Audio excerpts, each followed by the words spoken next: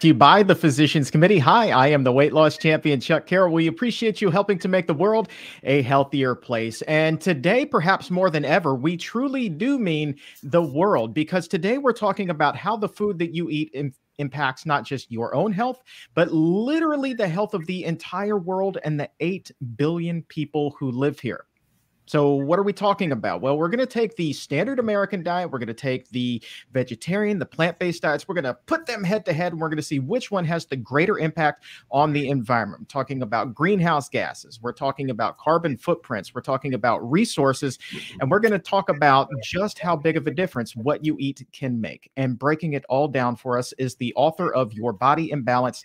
Dr. Neal Barnard is with us today. And if there's a question that you would like to ask Dr. Barnard, go ahead, post it right now in the comments or in the chat, and we will get to as many as we possibly can. And if you're more of a social media type person, you can also tweet me your questions or send them to me on Instagram at Chuck Carroll WLC. So let's dive right into everything right now, and welcome Dr. Barnard back to the Exam Room Live. Sir, good to see you.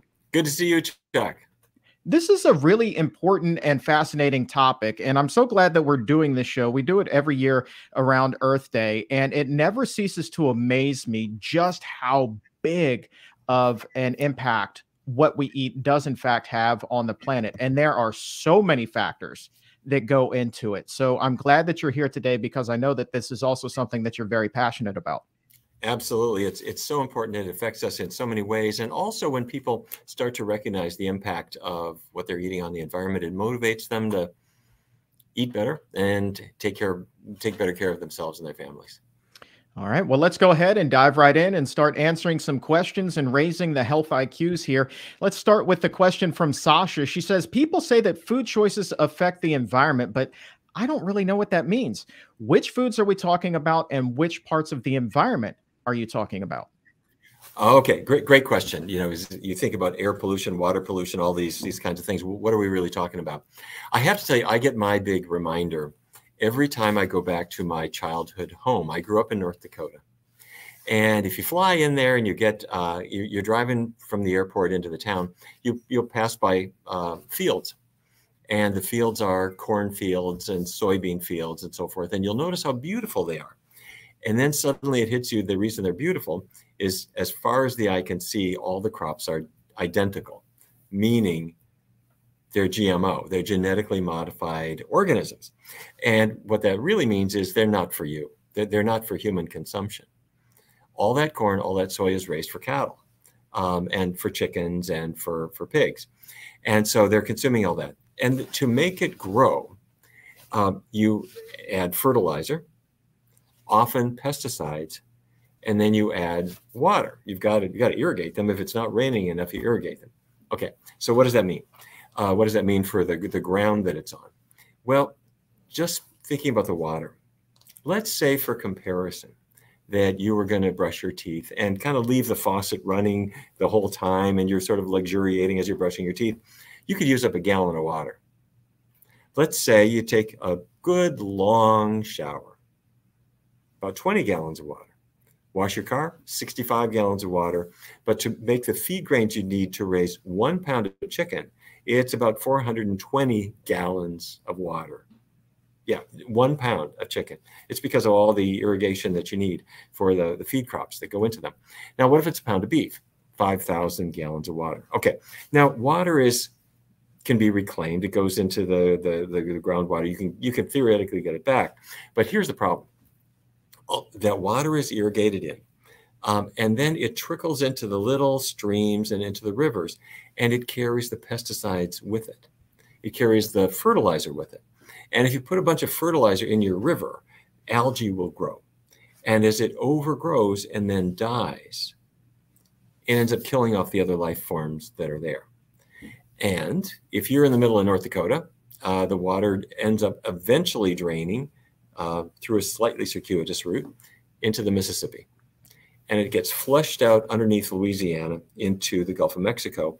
And there is a dead zone, 8,000 square miles in the Gulf of Mexico, entirely as a result of all the fertilizers and so forth that we washed in there.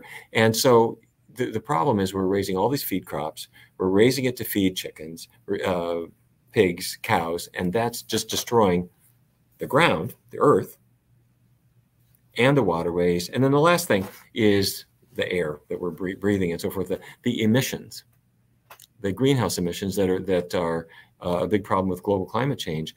A new study that came out showing that if you're a meat eater, the emissions that you're responsible for are 59% higher than if you're not than if you're following a vegan diet.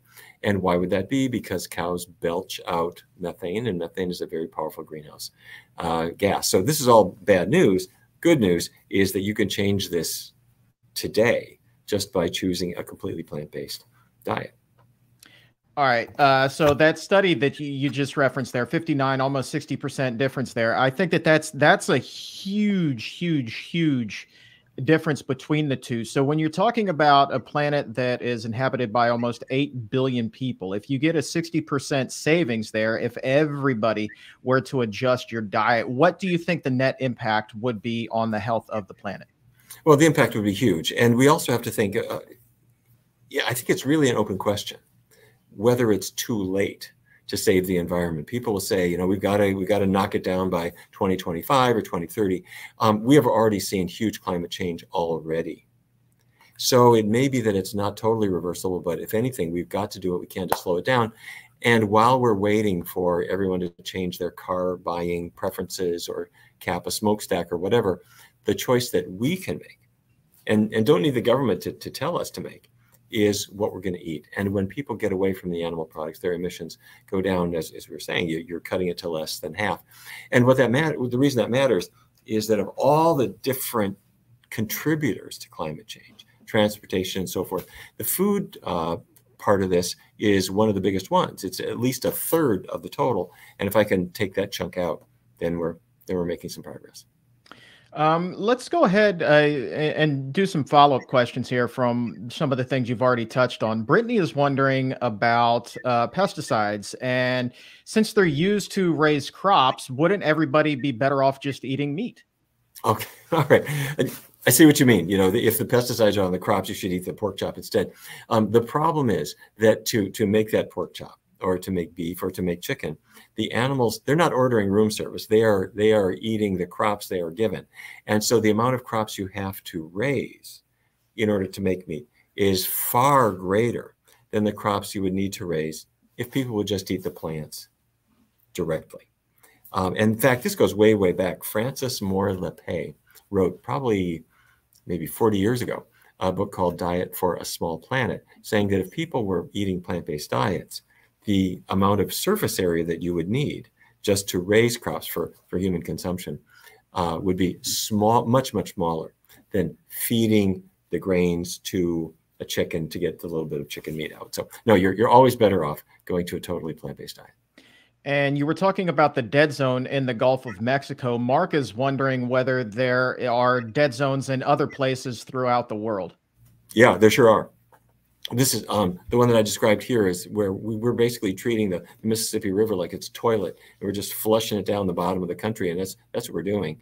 And then, of course, people who eat fish are concerned because the fish are living in what's now the human sewer, getting not only heavy metals, but all kinds of other things. But yes, these occur throughout the world, and the driver behind it is that animal agriculture's use of pesticides, and especially fertilizer, ends up contaminating the waterways. You can't go through with a tweezer and pick up the little molecules of fertilizer that you threw into the river. They're there, and they're despoiling the environment. Fair question coming in from Moj here at 1209. Moj is wondering about the energy and the water that is used for making plant milks like almond milk and stuff like that. Is that a lesser of two evils, or what kind of impact are we looking at there? Yeah, I think these are reasonable questions. Almonds are a pretty big water consumer. Although, as I mentioned earlier, the water itself isn't destroyed. I mean, it ends up, it's still in the ecosystem and can be used. But the point I was trying to make is that when we're using an enormous amount of water and we're throwing it onto the fields, it ends up washing these chemicals with it.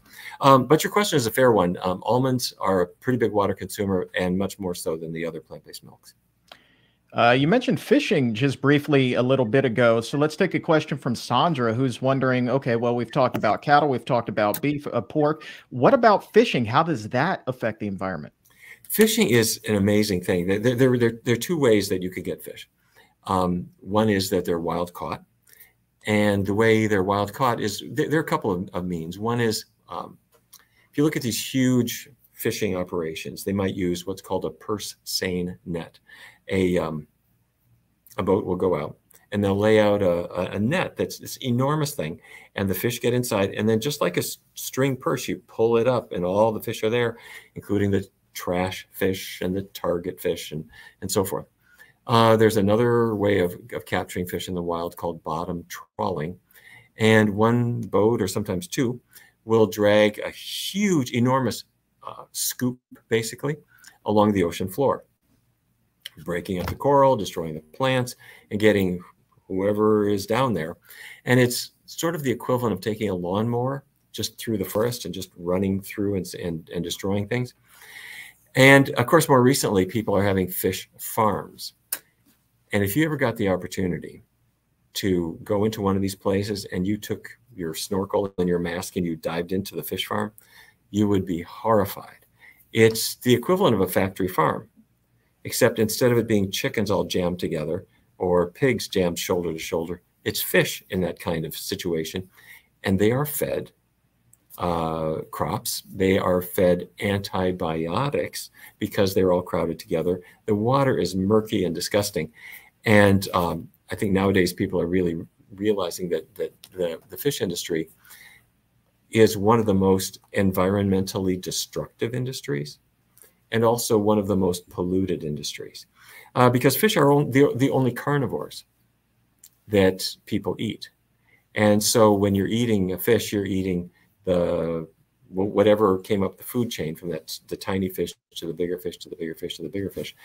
And the person at the top of the food chain is actually a baby. Woman is breastfeeding. All of the DDT, the pesticides and so forth that she has consumed and are now in her breast milk, about a half of her load of those things go to her firstborn child, what she's accumulated over time. So it's good to get off that food chain and eat the plants directly. And you talk about those fish farms. When the documentary Seaspiracy came out last year or the year before, for the first time, it really showed a lot of us what a fish farm actually looks like. And it was really jarring to see this, because it wasn't just the fact that these fish are in a really large pool that's surrounded by a net, but it was the murky water you were talking about, but how diseased a lot of these fish looked, despite the fact that they were being fed antibiotics. And now when I say a pool, I'm not talking about like a pool that you have in your backyard. It's basically a pool in a lake or in a river or something like that. So would I be correct in assuming the abundance of antibiotics, all of the things that the diseased fish are emitting into the water, all of that then eventually trickles out into the water that you and I are consuming? Yeah, these places are really shocking, and you'll sometimes see them if you drive along coastal areas. You'll see them. And there was one other, I think, really particularly good point that film made. So many people won't use a plastic straw because they've heard that these plastic straws end up in the trash and they can end up in the waterways, and you can imagine them floating in the ocean. And so correctly, they won't use a straw. However, the biggest contributor, or one of the biggest contributors of plastic in the oceans, far greater than any straw you ever consumed, was the cast-off nets and other equipment that is used to net these animals. And enormous amounts of plastic end up in the waterways. And it's all because of people's appetite for fish. So it's time to break up with a kind of bad culinary love affair. Here's a great question from Cobweb at 1211. Cobweb's wondering, what is better for the environment, organic or non-organic? Yeah, well, organic is going to always be better. And some people will say, well, it costs more, and it may, although the costs are typically coming down, and often the differential is not so much that it's of concern. So if you have a choice, I would always suggest getting organic. Speaking of organic, Tiffany has a question. How can you tell if vegetables are organic or not if there's not a label on them? I feel your pain. You're at the market and somebody's... the products have been pushed around and there's no sign, and you're looking at this apple. It's really good looking, but is it organic or isn't it organic? Here's what you do. If there's no sign, there's a little sticker. It's the PLU sticker, the price lookup sticker. Got a number on it. If the number starts with 9, it's organic. If it's any other number, it's not organic. So there you go. Love that. What about similarly, Svetlana here is wondering whether or not, or how to tell whether or not something is GMO versus non-GMO. Great question. By law, it does not have to be disclosed. In fact, you see this in the meat aisle. People will say, well, I wanted organic beef or whatever, which is really just a misnomer. But they are under no obligation to really tell you if these animals have been eating GMO crops, which of course they have. However, you go to the store and you want to get a plant or a plant product like tofu. And if it is organic, by law, it cannot be genetically modified. So that's really the easiest way. They will often say non-GMO on there, but if they don't, look for the word organic. If it's organic, it is not GMO. I have a question for you. I want to switch back to beef right now. You said grass-fed, I believe, was one of the things that you touched on earlier. And I'm just wondering, right, when you think about grass-fed beef, the picture that is painted for us is that this is a cow that is in an open pasture, just as happy as could be, an abundance of grass, and that somehow is not just healthier for us, but also healthier for the environment. Is that a lot of slick marketing and wishful thinking, or is there actually something to that? Yeah, it's marketing and it's not very slick because the problem with it is that cow is belching methane regardless of what that cow eats. So if the cow is on a feedlot or out in the pasture, they are ruminant animals. And that means that every minute of every day, they are belching out methane. It's coming out the front end. And at any given time, we have, what, 90 million cows in this country, something like that. And I mean, they outweigh the mass of humans quite substantially. If you put all the cows on one side of the balance and the humans on the other side, they outweigh us, and they are belching methane. And this does not mean that we need to switch to chicken or switch to pork or whatever, because all of those animals are being raised in ways that consume enormous amounts of resources, and not to mention what they're doing to your health and what they're doing to the animals themselves. I have to tell you, Chuck, when I was a kid, I grew up in North Dakota, and I drove a load of cattle to East St. Louis with my uncle. And because, the family business was raising cattle. And when, these cattle were pasture raised, and when they get there, you could see what is happening. First of all, the animals come off the truck. Half of them, or not half of them, but some of them have injuries. They got broken legs because of the transport process is not a kind one. Secondly, you can see how the farmers have been manipulating, whether they were grain fed or pasture raised, because they would hose them down to hose away the droppings that they had, so nobody could really tell what had gone into them. And I found myself just thinking that this is an industry that's cruel, that does not really differentiate marketing from the truth of what they're selling. And it's not good for the animals. It's not good for the environment. It's certainly not good for your coronary arteries. So those types of feelings, they were conjured up in you early in life, because we've heard you tell the story also about when you were in medical school and the horrific experiments that they were doing on dogs. But you found that kind of compassion much, much, much, much sooner than that. Well, I got to tell you, Chuck, I was a slow learner in many ways. In Fargo, I mean, I never heard of a vegetarian.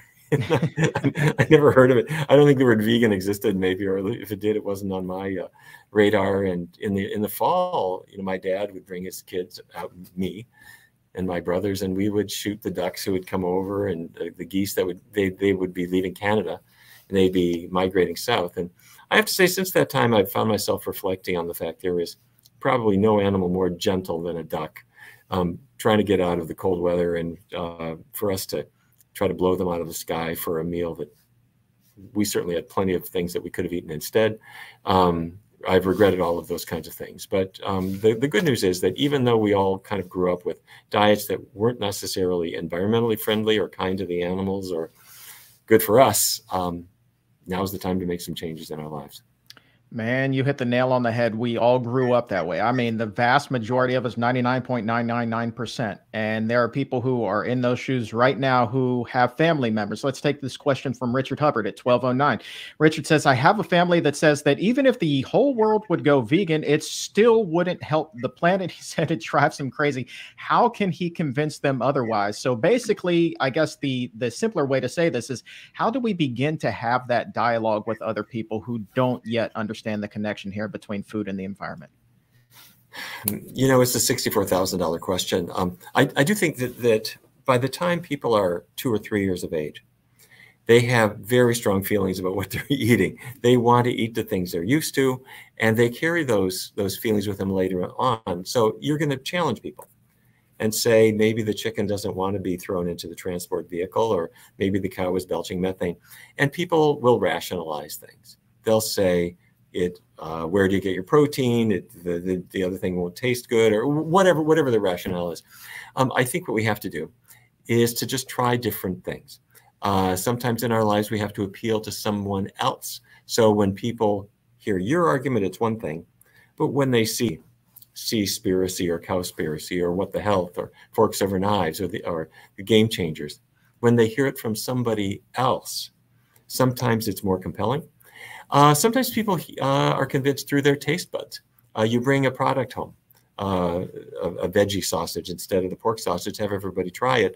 And there's really no convincing. People just taste it, and if they like it, eventually things will kind of melt away. So everyone tries their own way of convincing people of these things. One last thing I might mention, and Chuck, I might have told you about this before. My mother had a really high cholesterol level. Wouldn't listen to a word I said. You know, my mother grew up in the Midwest, and the whole idea of not eating meat and cheese was kind of alien to her.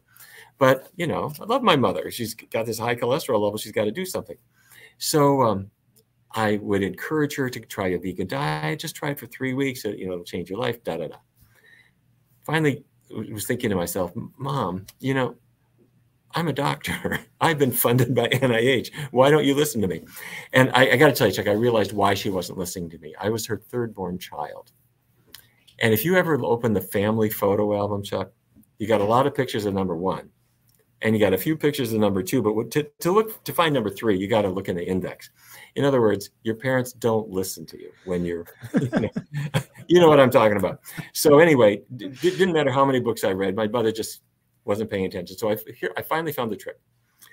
You take a book, you give it to your mother, but you put a Post-it on the cover. And the Post-it says, Mom, I love you so much. And I thought of you when I got to page 51 of this book. And I thought of you again on page 89 and page 120. And you put Post-its on each of those pages. You give it to her and you go home. She will call you a week later and she'll say, honey, I read that book 6 times. I couldn't figure out why you were thinking of me at each of those pages. I see kind of, but I didn't really get it. And you tell her, Mom, I just wanted you to read the book. And I knew if I put you know, they'll read the page 59, they'll try to think, what's this about? Or you give them a copy of Seaspiracy and you say, Mom, that was you at about 1 minute, you know, 1 hour, 10 minutes into it. That was you. She'll call you. She'll say, I watched that movie twice. I couldn't really see how I figured into that. I say, Mom, I just wanted you to watch it. So, anyway, try that. It's hard to convince our family members, but we do the best we can. Man, I'm just laughing over here because I'm thinking, man, you had a hard time getting through and you were the 3rd child. And I'm thinking of my Aunt Catherine, who was the last of 11 children from my grandparents. Like, did they ever hear a word that she said, the poor thing? I mean, that is crazy time. I want to take but I got to tell you, Chuck, I'm sorry. I know we got questions, but I got to tell you the follow-up. Yeah. Is that my mother finally did change her diet. She went back to the doctor and the doctor checked her cholesterol level, and her doctor called her up after she went back home from the test. And he said, your cholesterol has dropped so much. I am sure it's a mechanical failure of our cholesterol testing machine. Please come back and get retested. My mother called me up laughing and she said, what a foolish doctor. Doesn't he know that a vegan diet will drop your cholesterol? So anyway. You Score can one win. for your mom. Yeah, go That's ahead, right. Mama You can win. Barnard. That's amazing. Let's see, Anton 1219. Oh, this is really nice. This program always strengthens my motivation and my intention to talk with others on these topics. Thank you, Anton. I greatly appreciate that, my friend. And we also have people checking in from around the world. We have people today joining us from Colombia, from Canada, from France, from Spain, literally all over. And pretty much every state here in the U.S. So, guys, greatly appreciate you joining us here today. The Exam Roomies, you guys make the show what it is. Also, this episode of the Exam Room, I wanted to let you know, is brought to you by Marty Rosenthal. So, Marty, appreciate your support of the Exam Room today. Question from the gallery here today, Dr. Barnard. They're wondering if there are any vegetables that have a greater impact on the environment, or are there ones that have less of a carbon footprint that they should really try to target? Oh, that's a terrific question. Every crop is different, and there are different ways of looking at it. One is, which are the ones where pesticides end up being used more than for other crops. There are some crops that are relatively resilient. The insects don't go after them too much, and so there's a relatively low use of pesticides. There are others that are very fragile, and where pesticides are used more. I've got to tell you, I think probably the best list I have seen is by the Environmental Defense Fund.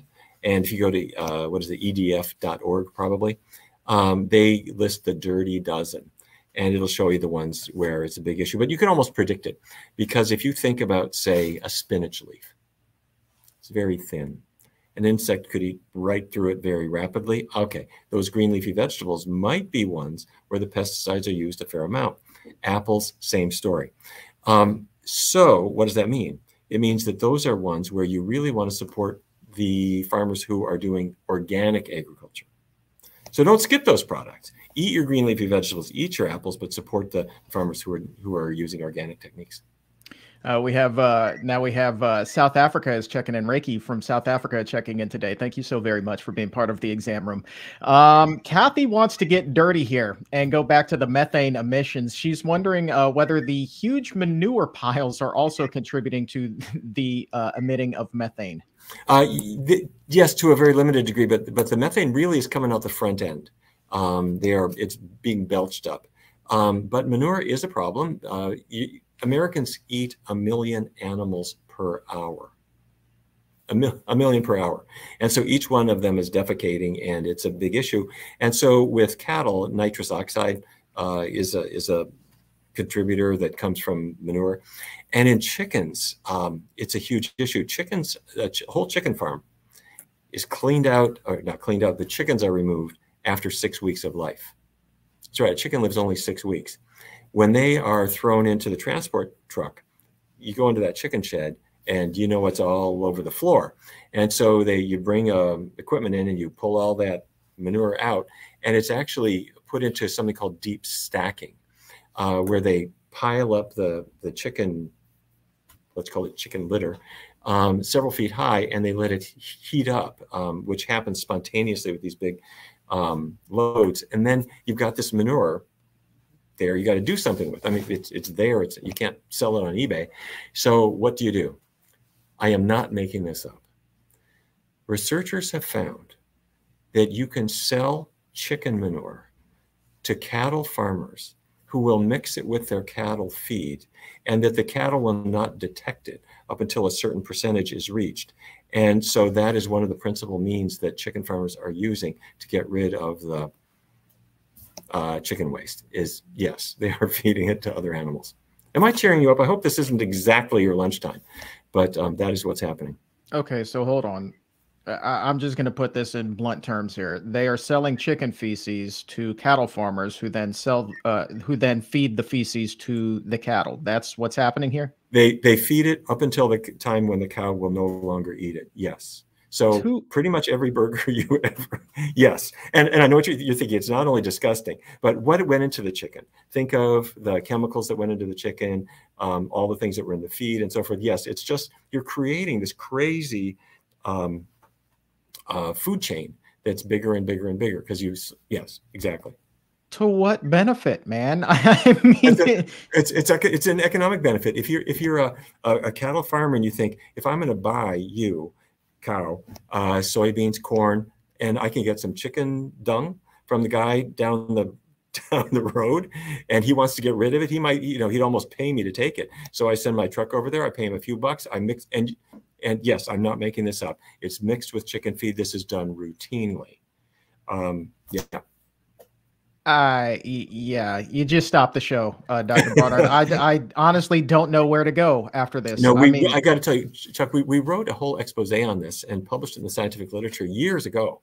And it has not stopped because think about it. What are you going to do if we continue to raise, slaughter, and eat 1 million animals every hour? Each one of them is consuming resources. Each one of them is putting out feces. And so one of the ways that people get rid of it is they feed it to other animals. It's not stopping. It's getting worse. Okay, but what about, Susie is wondering then, what about manure then being used for vegetable gardens to fertilize the soil there? Is that detrimental? Is that on the cleaner end of things? Well, people will use it, and they justify it as being sort of a time-honored practice. I have to say it is wildly oversold. I mean, as a concept, frankly, you do not need animal manure to raise your roses or your corn or anything like that. And a mighty oak in the forest was not waiting for a squirrel to poop in order to grow. Animal manure just happens to be a convenient, cheap source of some nutrients that gardeners have used. Totally unnecessary. And there is plant-based sources of fertilizer that I would certainly prefer. And by the, you don't particularly want the things that are in manure in your garden or where your kids play or whatever. We have time for what a cheerful show this is, Chuck. I know, man. I'm just, boy, am I feeling good about life today. We have time for a couple more. So go ahead, post a cheery question in the chat box for us.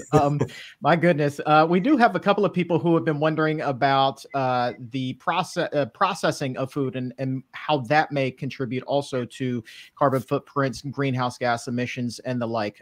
They were asking specifically about a lot of the processed plant-based foods that are out there, and if there have been any studies comparing those to meat, traditional meat that's being sold. The carbon footprint of plant-based meat substitutes, the carbon footprint is dramatically lower than for the meat itself. So if you are switching from a meat burger to a plant-based burger, the carbon footprint is dramatically lower. You are doing a great thing for the environment, no matter what. And the processing that goes into it is what? It's taking the soybeans and grinding them.